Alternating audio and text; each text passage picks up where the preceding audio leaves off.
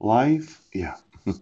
The period within which a plant or animal exists as vibrant, growing, or even subsisting organism before it dies. A period that mere objects never have. The state of being alive as a human, an individual person's existence. Yes. You're using up my existence because of your refusal to enforce the law. Yes. You wanted me to motion a court that had corrupted the judicial process. But there's what's known as the key employee life insurance. Yeah. Life insurance taken out by a company on an essential or valuable employee with the company as the beneficiary. Key man insurance, key employee insurance, key executive insurance. Oh, key person insurance.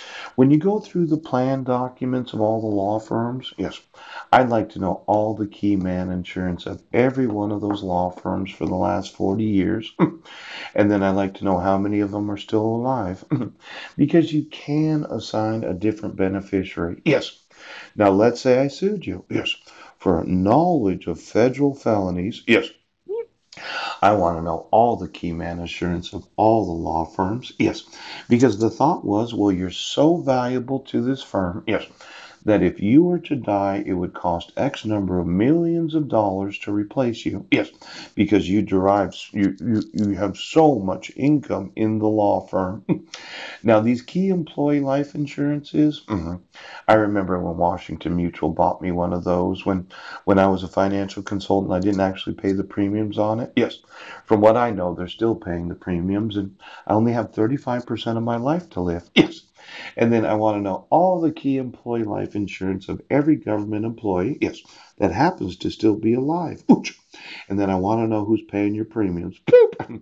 And then for all of those sheriffs and police officers that said, oh, we're not a religion, I want to know the key man life insurance of every employee of life and law enforcement and who it is that's paying your premiums. Boop.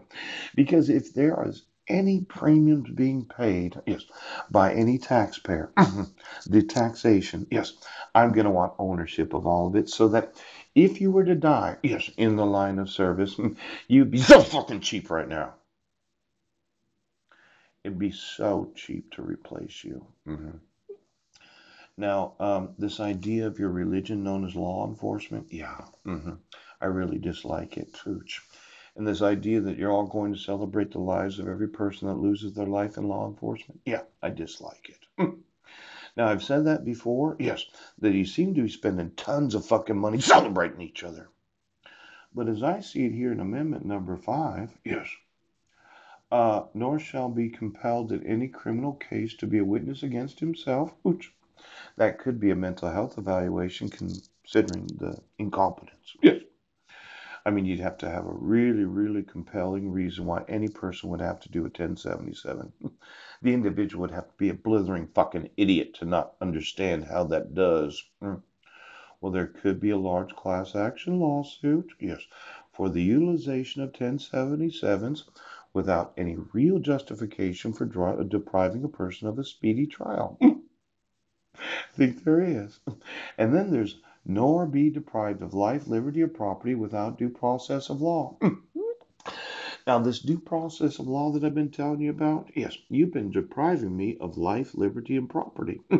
You deprived me of my son since July 2nd of 2011. Yes, you've been depriving me of the right to speak to Marilyn Van Proyen so that I can ask her what kind of life that she wants. Yes, you've been depriving me of the due process of legal representation. Yes, and you're going to spend the next 35% of my life, yes, trying to undo your fucking crimes right now. Now, I think there's a huge Fifth Amendment violation right here because of your refusal to enforce misprision of felony. Yes, it happens to be an obstruction of justice. Yes, it does. And for every law firm in this great nation, I got it.